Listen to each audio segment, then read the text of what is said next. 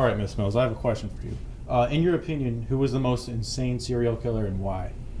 Oh, so many good options here. I think the scariest one was probably Ted Bundy because he looked so trusting, which is why it went so viral when he was arrested, right? Because he looked like someone you're supposed to trust, and he wasn't. So even if he wasn't really like the most messed up in his head, I think scariest, Ted Bundy. All right. That's valid. Any other ones? Dahmer, I know Dahmer's kind of like, I don't like to use the word popular when it comes to serial killer, but I feel like everyone's talking about Dahmer right now. But he is pretty messed up.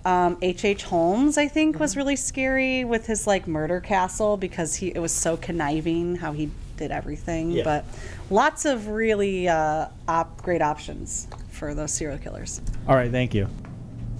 All right, Ms. Gladman, we have a question for you. What do you think is in the mind of a serial killer? Craziness? Craziness? Like, elaborate a little bit. Like, what do you think goes through their head when they're like, all right, I'm just going to kill somebody? Like, people like Jeffrey Dahmer, Ted Bundy, and all that. Like, that they're nuts and they might need a hug? Do I need to keep elaborating? Yeah, just keep elaborating. Like, that they are tortured and that they must want to, like, cause pain to people? I don't know. I think they're just crazy. You know, go for a walk. It's going to be okay. All right, thanks, Ms. Gladman. Do you think serial killers feel bad about what they did? Oh my.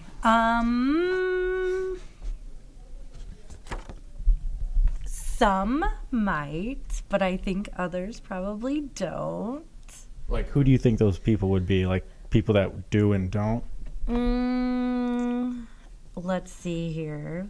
Oh man, give me an example of a serial killer, and I'll tell you if I think he felt bad. Okay, so do you think like Jeffrey Dahmer felt bad? No. No, not at all. No. Ted Bundy?